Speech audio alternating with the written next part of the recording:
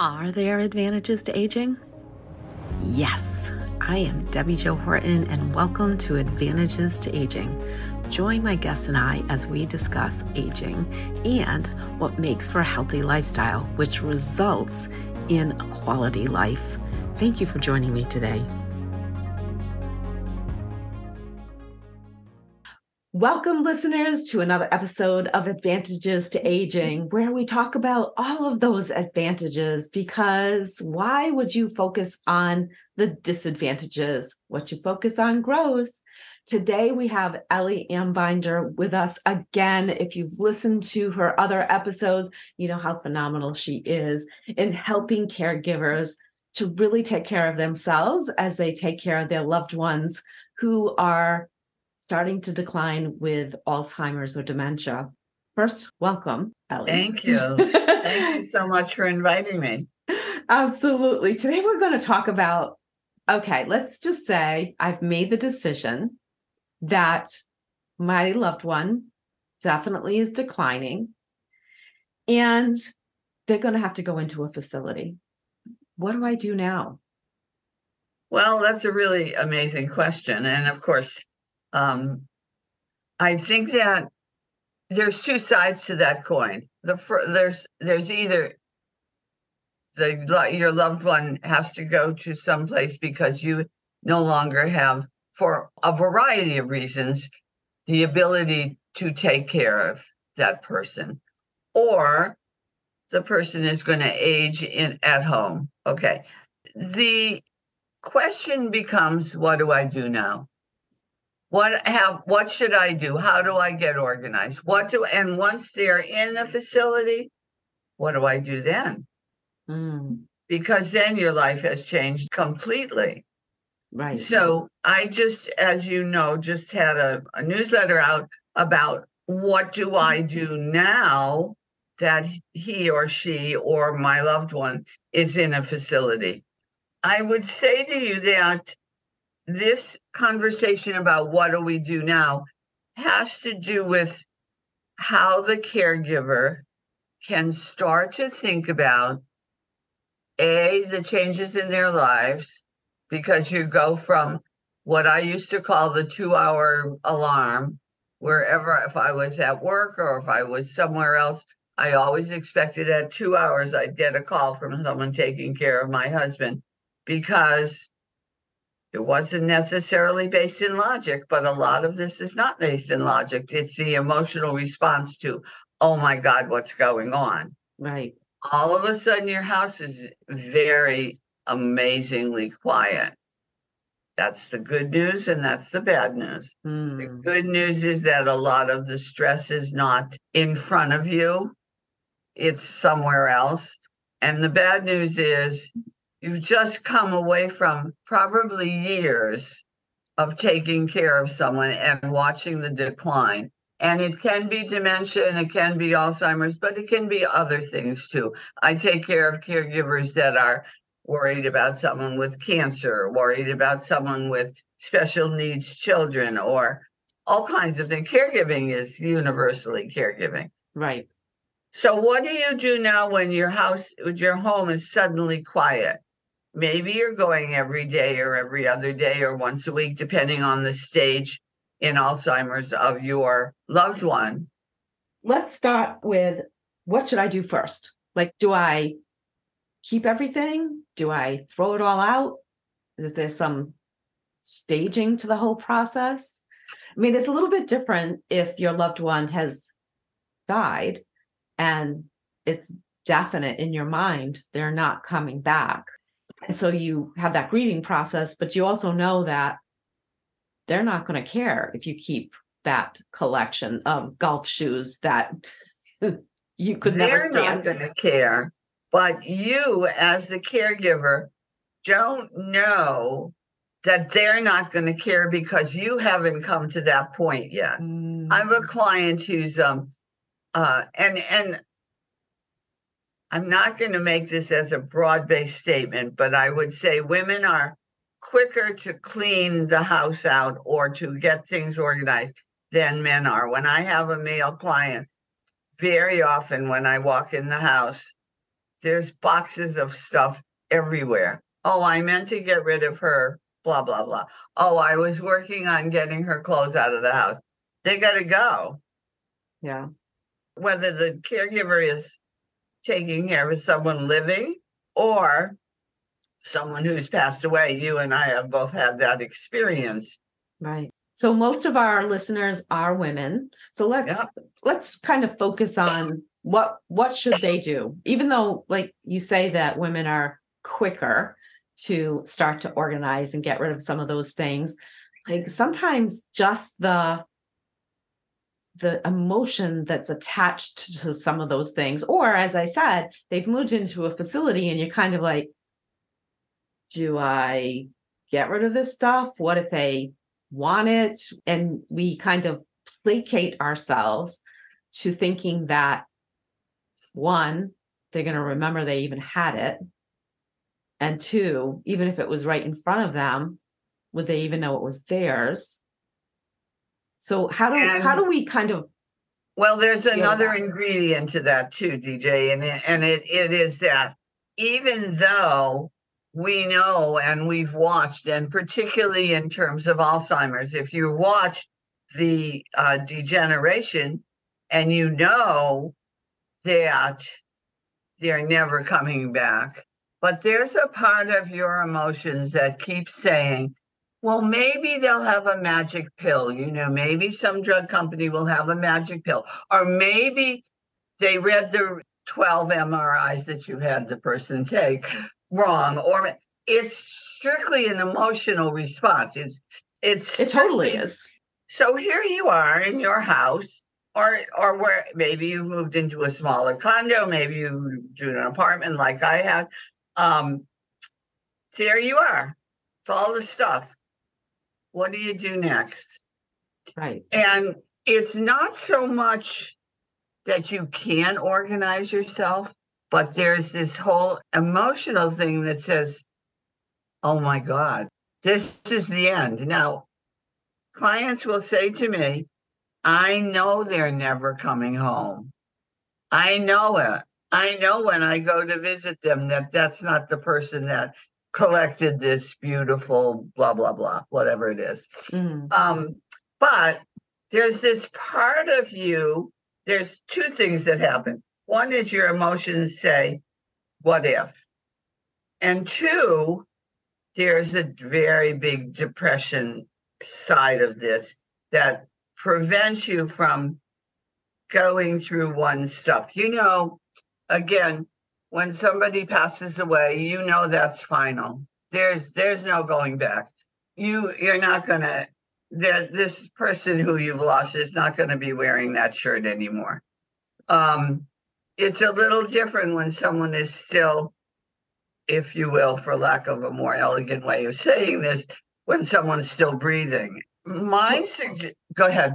Well, I know sometimes it comes down to, even if they're not living with you anymore and they're in a living facility where someone else is taking care of you, and you've got all their clothes, right? And you start sorting through those clothes and trying to keep the emotional memories from coming back as you're pulling those clothes out of the closet. I found that I would fluctuate back and forth from I remember when I gave him this sweater, to, oh my God, so-and-so would look incredible in this sweater. Or we used to do a lot for the homeless. So when I remembered that, it was like, the clean out of the closet was so much faster because I knew I would have bags and bags of clothes to give to the homeless, and that he would want that. Hey, DJ here. Are you like what I used to be like, with multiple different bottles of supplements and minerals and nutrients and trying to remember when you're supposed to take what when? Gone are those days. Neora's simplified system packs active ingredients in the smallest amounts of products that you have to take, making keeping your wellness and weight management simple. Well, it's very interesting because when my husband passed away, he had never ever acknowledged that he was going to pass away. He was going to live to be 150. Mm-hmm. Okay. So it was all my responsibility. What do I do? And much like you, I decided that I wanted someone to use the things that were there. I wanted it to be for a purpose because I did. Right. But the first thing I did, so we're talking about two separate things now. We're talking about after someone's passed away, or we're talking about what do you do when they first go. It's a little different, or for me, it was a little different. My husband died at home, so I didn't have the issue of the facility. Most of my clients do have the issue of the facility, which is why I wrote the newsletter. I think you have to sort of get in your mind the fact that in your heart of hearts, you know they're not coming home. They're not coming home. And if you change your mind about having someone in a facility and determine you're going to bring them home for the rest of their lives, it's not like it was when it was 10 years ago, or when you bought that sweater and had a good time saying, oh, don't you love this new, I thought this color, I thought it would look good. No, it's not that at all. The paradigm has changed forever.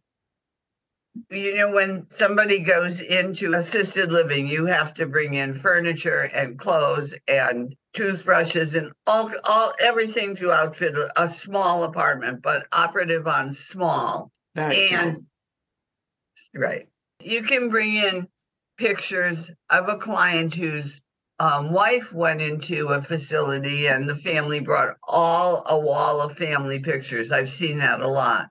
And that's lovely. I can tell you that they do that more for themselves than for the person who's looking at it, because the problem is there comes a point where the patient says, who are all those people? Right. So got to be very careful, and people don't think about this because, as I said, emotions kick in. It's a monumental change, a terrible change, and it's final. So, and So it is what a monumental task too. So how do you get started? So you've taken the furniture, whether it's from your house or you bought new furniture, you've set up the apartment, they're there, and you're home with the rest of the stuff. Right. Okay. So I would say the first thing you do is, short of calling me in because I can do it and help you organize, the first thing you do is you got to admit to yourself, I have to do something. I have to take back my life. Now, those are harsh words, take back my life. But the truth is, if you don't do that, you're stuck. Right. You're stuck with the clothes. You're stuck with the boxes filled with the clothes I'm going to take to Savers or to whoever you determine you're going to give them to. You've got to get someone in to gently lead you into a monumental organization. So I try to say to people, you can only do this, you can only start out by organizing your home by doing it 2 hours a week. Then you can increase it to 3 hours a week. Then you set up the bags, then you put the things in. Don't try to do it all at once because you can't do it. So tell us about the bags, setting up bags. All right. So if I go in to organize someone's home, I have 3 bags. One is keep, one is charity, and the third one is throw out. And anything that goes in throw out never comes back in my house. Never. Okay. Nobody really would wear them if we're talking about clothes. Maybe it's shoes that are scuffed or old sneakers. Whatever you can't picture someone that you love wearing, or you don't see that you want to have an emotional attachment to this thing. Right. Or out. Sometimes I have to write on the third third package for my clients, I write OUT, out. And I would think that it would be important to, I mean, if you're only spending 2 hours a week or even 3 hours a week, that not waiting for that out bag to get full, but as soon as you're done with that 2 hours, whatever's in there, put it in the trash. Like physically get it out of your space. Exactly right. And then just set up the next one, the next Right. out. There are, if you live in a particular town and you have loads and loads and loads of books, very often the library will take it. So that's not throw out, that's donate. If Or you live recycle. Sometimes you can recycle a bunch of things as well. Right. The Habitat for Humanity resale stores take books. And I always like the idea of somebody else, the life goes on in a different way because someone else is using the things. I will say to you that when my husband passed away, the first thing I did, not the first thing, but one of the things I did very quickly was to call I have 5 grandchildren, and I called them in and said, take whatever you want. My husband collected a lot of baseball hats, so take whatever you want. Take a sweater, take what's something that meant something to you with him. Once they did that, then I had already done my own sort, in other words. And I think that sort of applies as well if you're even cleaning out your house. Now, I say 2 hours a week, DJ, because if I said to someone, we're going to work 8 hours, they would it's way overwhelming. Well, not only that, people don't have that kind of time to just devote often.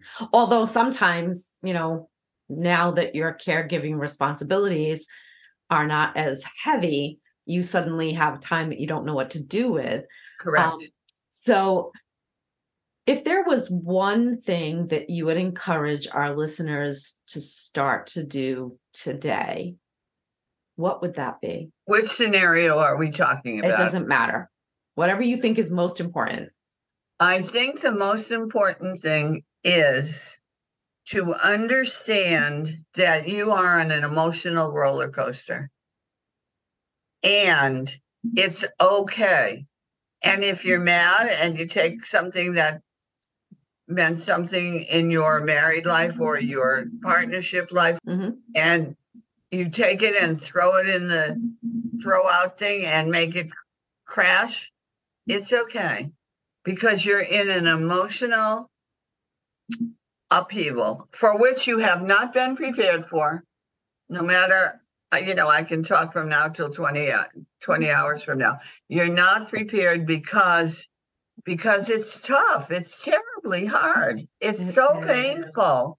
And so if you start with if you can start with 4 hours a week, do that. But I think the most important thing is 2 things. Understand you're in an emotional upheaval, and please get a shrink. Talk to someone. That's important. And secondly, start the process. Because if you don't start, it accumulates and the chaos gets worse and worse. And the grieving doesn't end if you are not dealing with the physical things that remind you. Ellie, this has been so amazing. It's always such a pleasure to hear all of your tips and tricks. And ladies and gentlemen, if you happen to be listening out there, you can find information about Ellie and how to contact her in the show notes. Until our next episode, be fabulous. And don't forget, take at least one thing that you've learned today and put it into action. Thank you so much.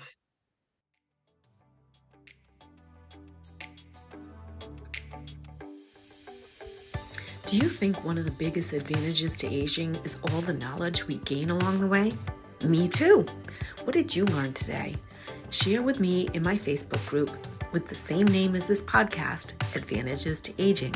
Now hit subscribe so you don't miss all the tips to come in future episodes.